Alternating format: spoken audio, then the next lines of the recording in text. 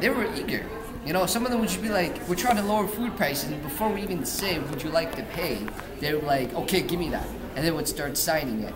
And it would go around and we'd come pick it up on the other side of the market with like 200 signatures. How did BUSU respond to this proposal, lobbyist, $2 per student lobbyist? If I recall, they worked with you to amend that proposal and to change the proposal into something else, something that didn't involve a per fee and instead was a standing order. So did you get a new petition in order to achieve the standing order, to the policy petition that you submitted sometime in March of 2013?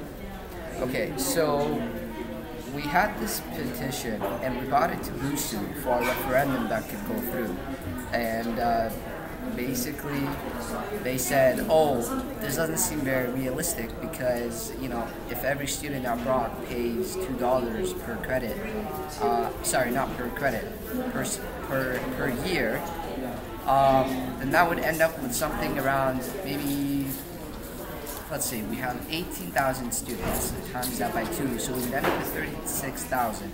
And to my understanding at the time, it cost at least $100K to hire a lobbyist. So they said, okay, you know what, but we appreciate the cause and we're going to work with you and we're going to try to see what we can do here. So I said, yeah, sure, you know, all the power to you guys. Like, it's they represent the students, so I totally trust them. But after I read, sort of, they amended the petition that we had originally for the referendum, and they took out the word Sodexo.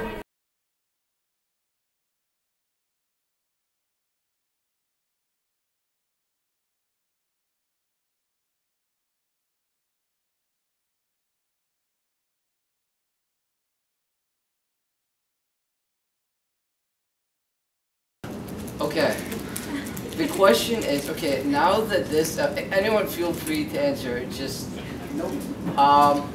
the question is, okay, since BUSU is now taking this on as, let's say, concentrating on basically expanding ISACs, okay, is this sort of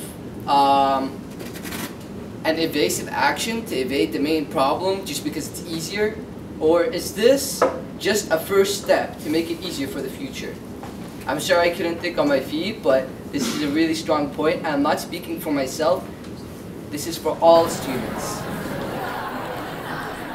What is it when you came here that made you say, the prices are too high, this is not appropriate for student budget? Are there alternatives on campus? Did you find those alternatives? Okay, I know a sushi place in downtown. Buffets are like $12 to $13 for a buffet. This is $8 for a butter chicken and rice. So, Peter, are you suggesting that the prices here aren't appropriate to market value? They're quite high, quite high. And it's not just regular, like, okay, sure, you could say because the sushi place is not really like a university sort of thing. Usually these things are more expensive. Okay, let's compare it to other universities. Other universities, like the University of Queens, has a buffet that's for approximately $5. So why can't we do that here? Exactly my point. I'm just stating the facts here. So your petition in the spring asked for 10 $5 food prices and was presented to council. How did council receive that petition? What happened to the petition that you submitted in the spring? The petition said, would you be willing to pay $2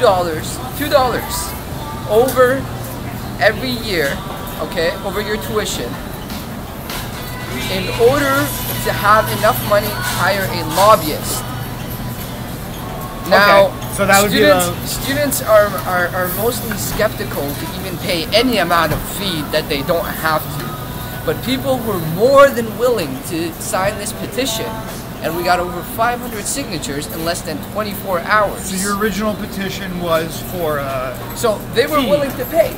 They were willing to pay. But the petition that became a standing order at council, that was a different request. That wasn't, we want a lobbyist. Now, lobbyists take much more than what students would be able to conjure up in 1 year.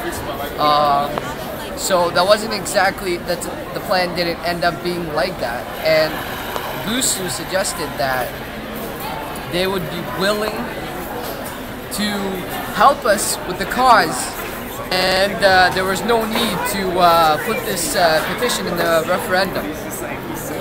So if you go to BUSU.net, you'll see a standing order, and that standing order under their policies to have affordable food prices on campus has been there since the spring, since you submitted the petition. It's supposed to be, yes. And have you seen BUSU fulfilling that policy at all?